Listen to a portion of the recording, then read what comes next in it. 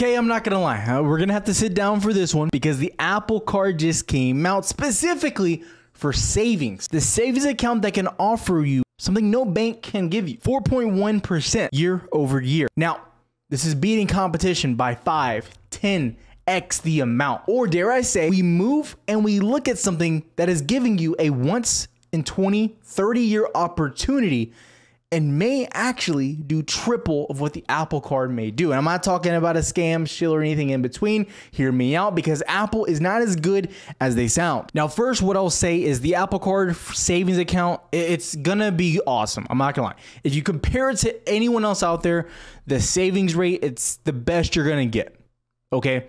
And they're doing something that's kind of like shooting themselves in the foot, if you really think about what's happening. So from that viewpoint, it's interesting. It's almost 5%. It's really like, it's kind of astounding to look at. Now, obviously, as you can see, we're not at 5%, but we're close. We're close. We're at 4.15. It's good. APY unheard of. So over the course of the year, you're gonna make that much on your money. But this is where things get interesting, because why are they doing this? You have banks falling out. You have banks tightening credit restrictions, and you have to wonder, why are they doing this now? They released the Apple Card about 2-3 years ago. It's been okay. Goldman Sachs, the bank that's behind it, is losing money on repeat. However, Apple has decided they're going to go their own route. They're going to basically become a little bit of a bank of their own and separate ties with Goldman eventually. But the question is, why are they doing this? And this is where I think people aren't taking into account the issue that I believe Apple is becoming aware of. Now, smart businesses, they pivot. Smart businesses, they look at X, Y, and Z. They don't just focus on one thing with tunnel vision. For instance, we look at something like Intel. Intel does the same thing, and they've done the same thing for like 20 years, and they've done nothing else. They've stagnated, and their stock looks terrible.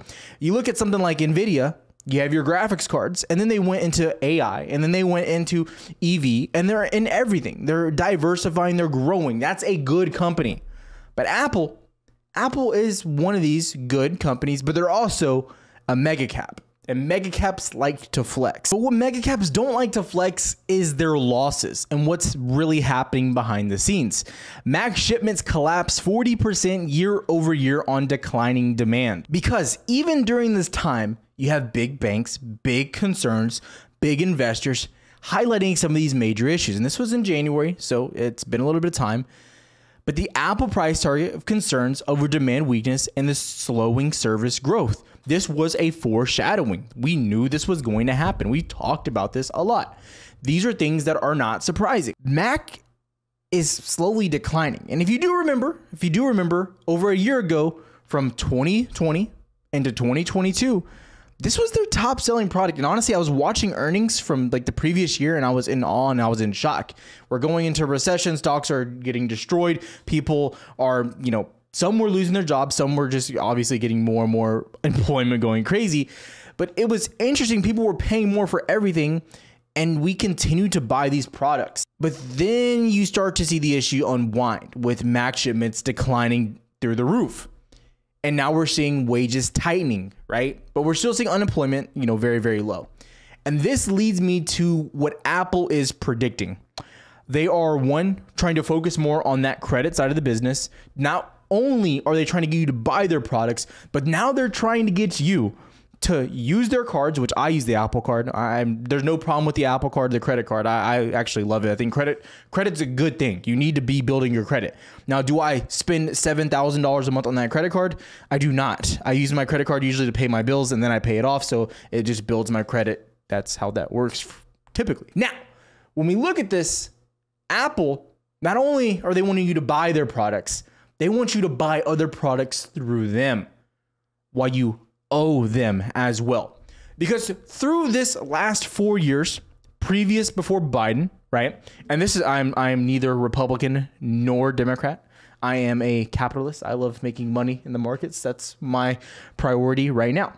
And when you look over the past 4 years, something Trump did was very interesting. To stimulate the economy prior to COVID, what he did was get consumers spending. And this got us into this habit of always wanting to have, because we deserve it, because we work for it. We need.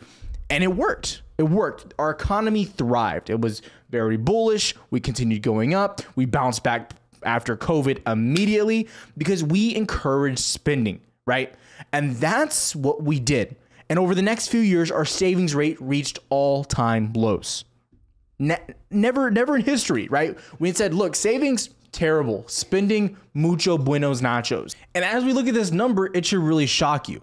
We were down from 7.3% a year earlier.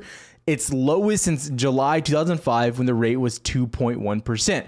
And we were at 2.3% in December. And this rate continues to drop. Okay, it's going down, down, and down. Something that the media doesn't want to talk about. And I know you're like, Tyler, I just asking, should I be saving? Should I be using the Apple savings account? And if your goal is to save, then maybe that's your goal. If you want to dump your money, forget it's there, do your 9 to 5, and move on with your life and buy a house hopefully in 10 years, go for it. It can be good. Is it going to last? It probably won't. It probably won't stay at this high of a rate. You need to understand that. But while it does last, you'll be a happy camper. However, if you're like me, a risk taker, you live life on the edge. Fortune favors the brave. But you're looking for maybe a not risky investment, but something that can bring you more gains. Typically how I look at the market. So what if you could bet on the entire market? And you hear this from everyone. The question here is not, are we going to, pump? Am I going to make you $1 million overnight? Is this going to make you rich?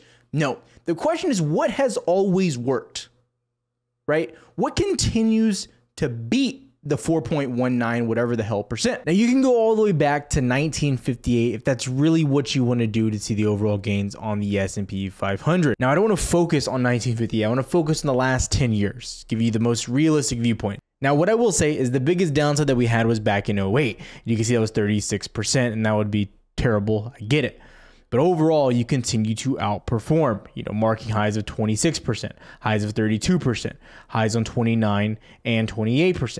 Okay, over and over and over. Even recently with our major dip, it's only 18% down, which comes out pretty strong overall time and time again. And again, the more impressive part is when you start diving into this, you can get a better visual from 2013 into 2022, the past 10 years. You're going to get an average gain at over 13% per year. That's just averaging in, which is almost triple the amount of what you're getting with something like the Apple Card. So I say all that to say this: if something's usually too good to be true, think a little bit more about it. Think twice or maybe 3 times.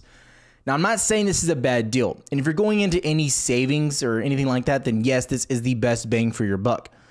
But if you're a risk taker, if you're looking for an edge, if you're actually looking to make some money on this in even a shorter period of time rather than 10, 15 years, I will say the S&P 500, the NASDAQ, the VU, a lot of these sectors provide more value. When's the last time the market dipped 40, 30%? When was the last time the average American was available to become an investor with safe, longer-term results? Now, am I saying the SPY is going to take you to the moon? Am I saying the SPY won't drop tomorrow a little bit? I'm not saying that. But will it outperform the Apple Card? Dare I say it will.